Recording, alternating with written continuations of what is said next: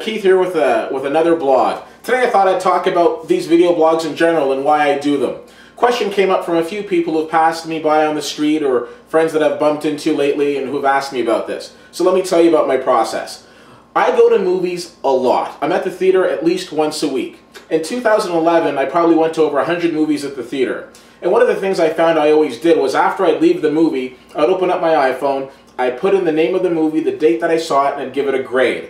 But that's pretty much as far as it went. Never really did anything with it. If somebody wanted to go see one of the movies I'd seen, they might have emailed me or called me up and said, "Hey, have you seen this? What did you think about it?" And that was about it.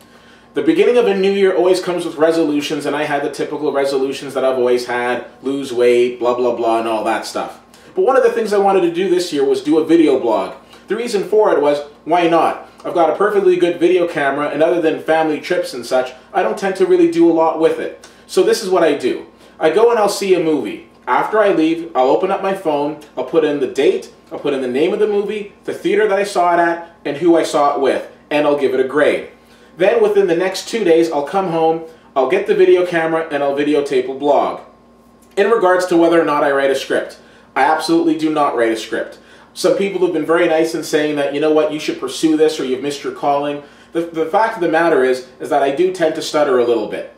Now, sometimes I'll do a take and I'll get everything done in one take, and that'll be great. But sometimes, in all honesty, it might take me 20 takes because I might find myself stuttering too much or I might make a mistake, and then I think to myself, well, this is just going to sound ridiculous, and then I'll go back and I'll do it again. Or you have a situation like earlier when I was just about finished my review and then my father called and my cell phone was on. Figured probably people didn't really want to see me and Dad chatting it up about what we're doing for dinner tonight, so that one had to be edited out as well. I hope people enjoy these blogs because I sure enjoy doing them.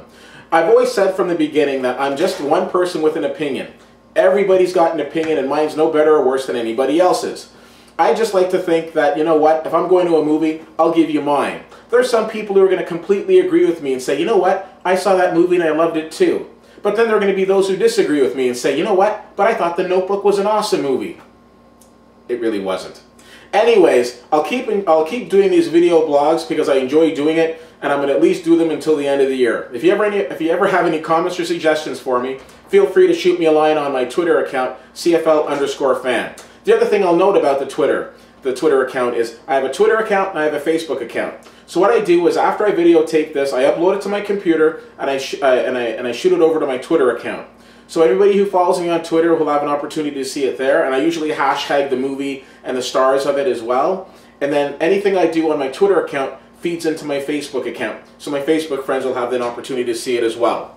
So there you have it, my process as it is. No cue cards, there is stuttering, but I do try to edit it out. Thank you for your comments and your compliments, and I hope you enjoy these. And you know what? I'll see you at the movies.